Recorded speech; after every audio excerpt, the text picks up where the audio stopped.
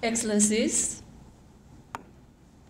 distinguished experts and participants, and dear colleagues, very good morning. It is my great pleasure to deliver a message to you on behalf of Dr. Noeleen Heyzer, United Nations Under-Secretary General and the Executive Secretary of UNESCAP, who, due to pressing prior commitment, regret her inability to be present here today. Quote, Excellencies, distinguished experts, I'm very pleased by the successful collaboration that has evolved between the Ministry of Public Administration and Security of the Republic of Korea, the United Nations Project Office on Governance under the United Nations Department of Economic and Social Affairs, and the United Nations Economic and Social Commission for Asia and the Pacific to organize this event.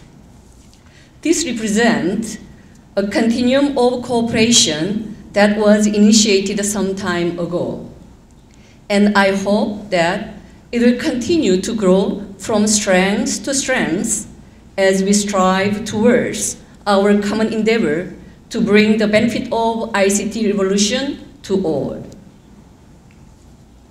Excellencies, a broad-based dialogue on the way public services are facilitated or delivered electronically, including through the internet, making use of the best that cutting-edge technologies and infrastructure can offer, is now an integral part of all development efforts.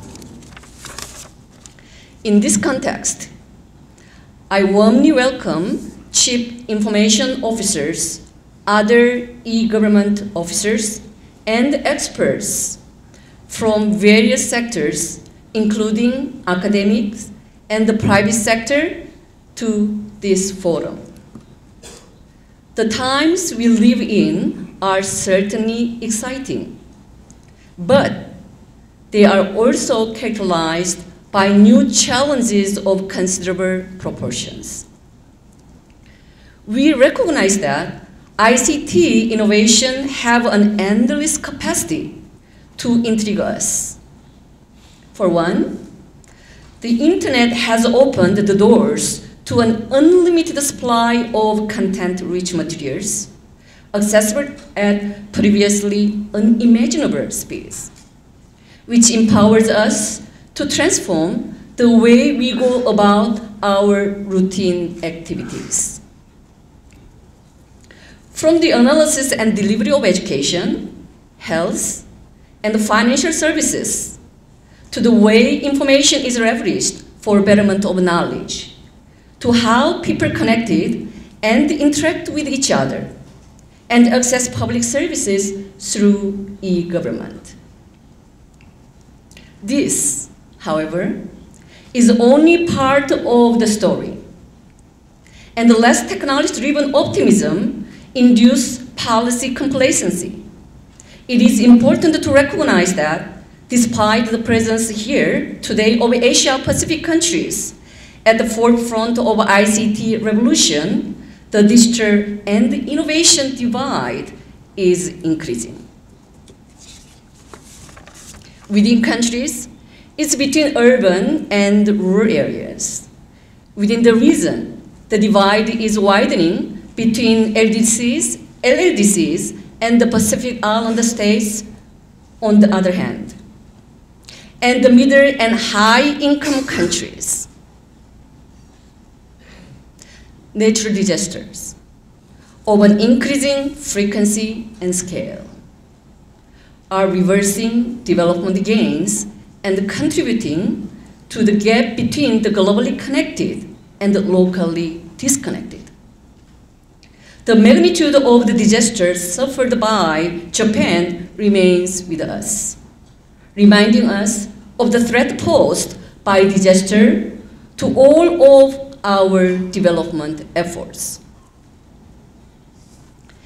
Given that there is an increase in demand for public services immediately following natural disasters, achieving effective outcome in public administration has become ever more challenging.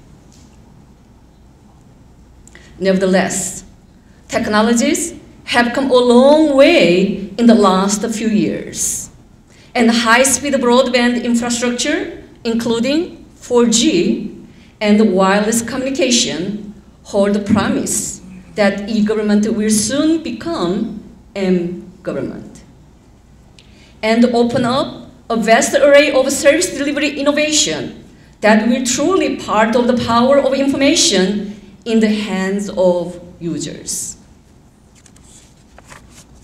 And yet, even this may not be enough.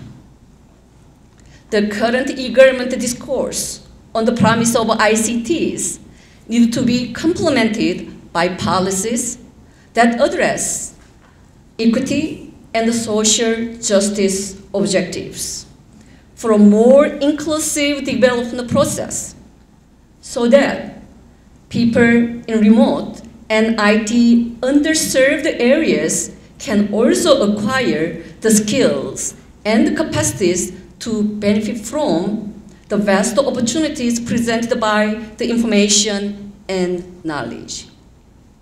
As they say, technologies are only as good as the people who use it. Formulating, implementing, and assessing more successful strategies for ICT-enabled public service delivery will contribute to improvement in these areas and enhancing the overall quality of life for all.